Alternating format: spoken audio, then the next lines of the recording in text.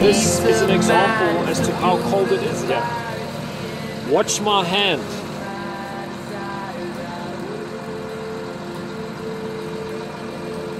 I'm visibly emitting heat from my hand. I am a firebender!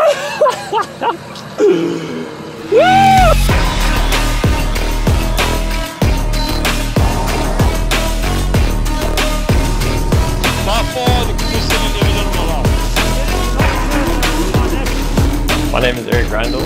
I'm a meteorologist and I've just spent a year in Antarctica.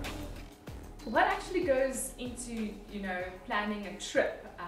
I remember you mentioned something of going to 𝑟𝑒𝑠𝑘𝑎𝑟𝑐ℎ. Okay, so we're at the top of 𝑟𝑒𝑠𝑘𝑎𝑟𝑐ℎ. These guys have just left to march to go find their birds on that rock over there. So it goes further back that side and then they look for nests and whatnot. 𝑟𝑒𝑠𝑘𝑎𝑟𝑐ℎ is a little mountain located about 15 to 20 kilometers away from the base. And although that's not really far from what we know here in South Africa, it makes a massive difference with regards to the weather and how things can change so rapidly. And being so far away from the base, it can be quite unsafe. You don't want to get caught up in the storm that far away. So a lot of things need to take place. Firstly, permits and permission from the DCO. We got the radio room. Very important stuff up here.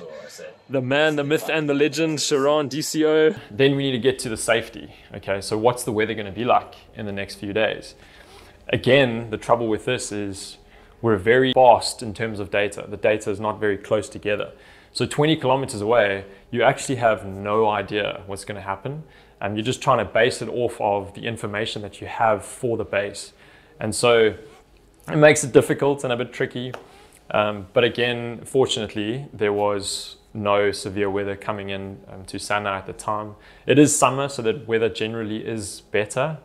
But yeah, we managed to get a big break, about a week-long break in the weather. And yeah, no clouds, no hectic wind, and it was just stunning. A major factor into going to places like that as well was checking to make sure that all the vehicles that we're going to use to go to these locations were all fully functional, weren't going to stop there, stop working in the middle of nowhere, and then, being stranded for who knows how long. And having experienced the storm in the beginning of the year, I didn't want to take that chance. So yeah, just making sure that everything's going to run smoothly. Storage for potential storms as well. So if everyone does get stuck, we can all just move into a caboose, for example. So a Challenger vehicle will be carrying a caboose on a sledge behind it. And there were only 12, 13 of us that went on this trip. So one caboose could easily fit that amount of people in for safety reasons. And then, of course, making sure that there's enough food to last, just a redundant amount of food, because you don't want to get, again, all about being stranded. So you want to avoid that as much as you possibly can. And yeah, we took the necessary precautions and managed to have a very cool trip. We went on snowmobiles 20 kilometers away from the base. And I was saying to the other guys that were on the trip with us, it was definitely one of the best things I've ever done in my life. I mean, it was certainly adventurous and we all had a lot of fun. That wasn't the purpose of going, but that was a byproduct of going on this trip.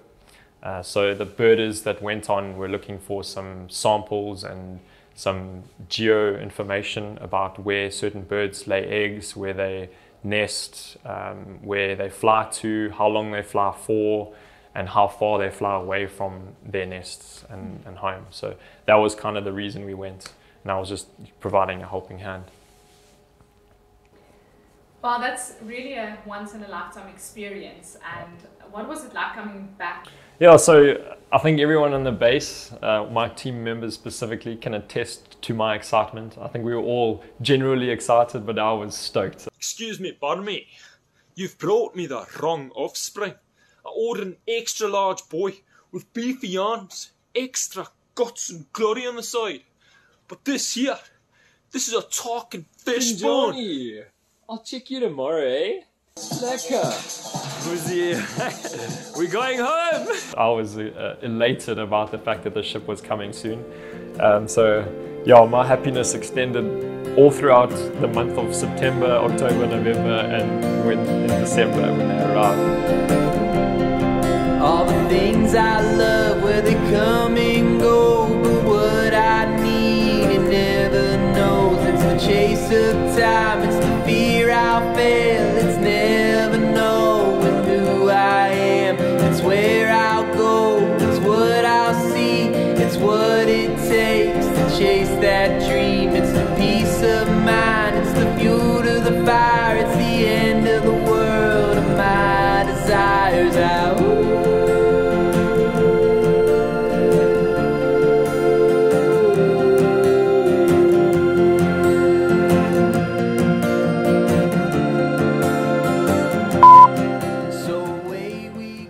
So Eric, would you ever consider going back? Are we done? We're done. Cool. I think that's good. Yeah, I like it that you Who you are, it's what you need with all your heart.